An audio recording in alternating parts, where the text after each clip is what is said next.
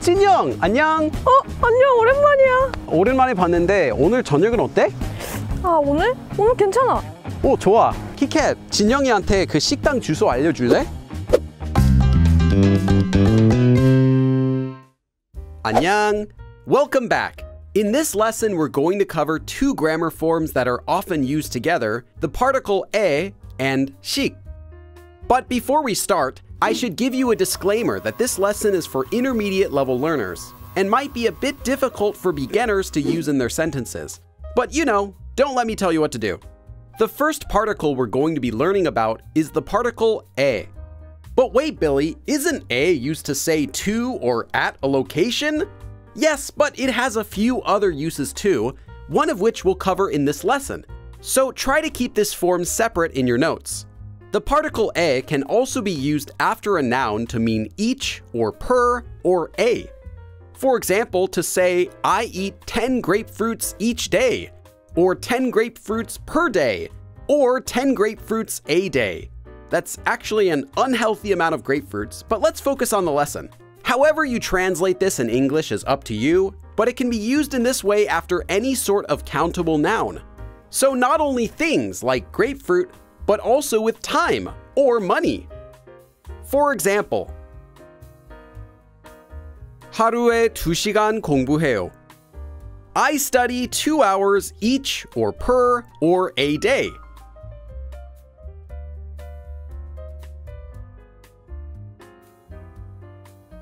아보카도는 2개에 3,000원이에요. It's 3,001 for 2 avocados. In this sentence, translating it as each or per or a don't really fit, since it's for 2 avocados. So literally, each 2 avocados, if it helps to think of it like this. You can even flip the sentence around and put the amount first and get a similar meaning. For example, instead of saying 3,001 for 2 avocados, you could say this. 아보카도는 3,000원에 2개를 살 수 있어요. You can buy 2 avocados for 3,001. So when the particle 에 is used like this, for will also sometimes be a good way to translate it. Just keep in mind that how you translate this is up to you, and that the meaning in Korean doesn't change. And here's just one more example. 한 번에 1,000원입니다. It's 1,001 each time. Or literally, it's 1,001 for one time. Okay, so that's it. Well, as far as how to use the particle 에 like this, yeah, that's it. But there's one more thing you should also know, which is often used together with this particle 에, and that is 식. 식 can also attach onto the end of a word. Usually this will be a counter word. For example, 시간 for hour, 개 for objects, 명 for a person, etc. And 식 will often attach onto the end of whatever counter word is used together with the particle 에. And 식 also means each. Hold on, Billy, hold on. You just said the particle 에 can translate as each, right? Okay, yes, 식 can also translate as each. But good news, it's actually usually optional. Attaching 식 onto the end of a counter word is really just to add emphasis to the meaning of each. And again, yes, it's optional, but I recommend it whenever possible because it really makes the meaning stronger and therefore clearer. I mean, look at it this way. The particle 에 is already used for other things in Korean. So to make it really clear that you mean each and not to or something else, I recommend attaching it. For example, here's one of our sentences from earlier, now with 식. 하루에 2시간씩 공부해요. I study 2 hours each day. So attaching 식 emphasizes that meaning of each. So instead of just 2 hours a day, it feels more like 2 hours each and every day. Now the overall meaning is still the same as before, but the nuance changes.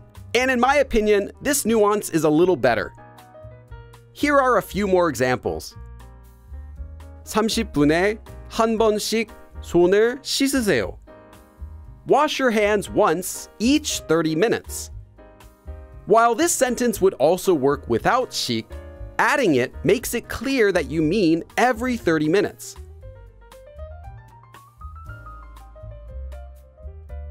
일주일에 책을 몇 권씩 읽으세요? How many books do you read each week?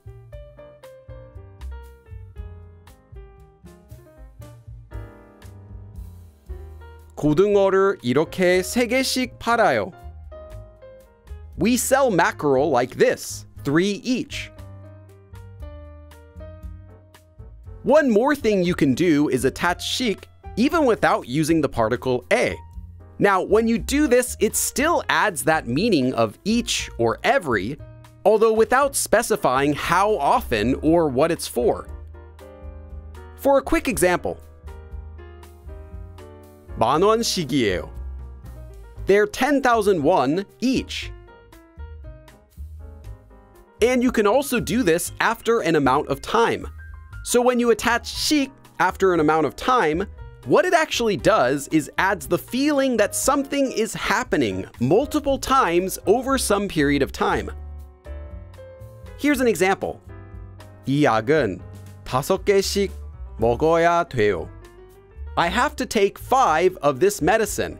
Here, we can assume that they're taking 5 of them every time they take it. So they're taking 5 multiple times over some period of time.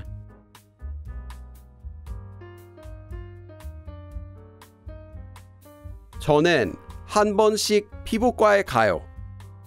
I go to the dermatologist every one time? Remember that the action here is happening multiple times over some period of time. So you can instead translate this as perhaps, I go to the dermatologist every once in a while. So to summarize, you can attach 씩 after a counter and it adds the meaning of each.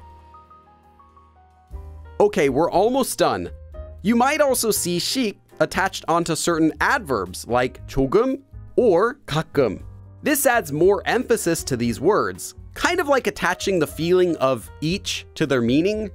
So while 조금 means a little, 조금씩 means little by little or gradually. 조금씩 배우고 있어요. I'm learning little by little. Versus without it, 조금 배우고 있어요. I'm learning a little. And 가끔 means sometimes, while 가끔씩 means sometimes, but not often.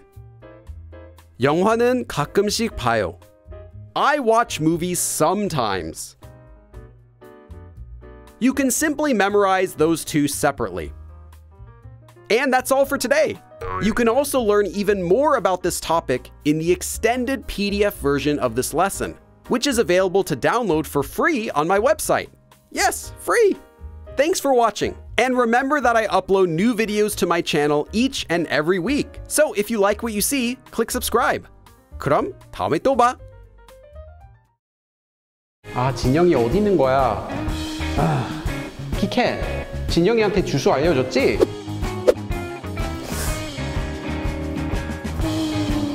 알려준 주소가 여기가 맞는데? 여기 아무것도 없잖아.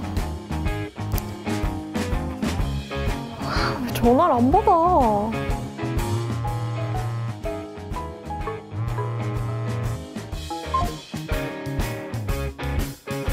뭐? 거절? 잊어버렸나?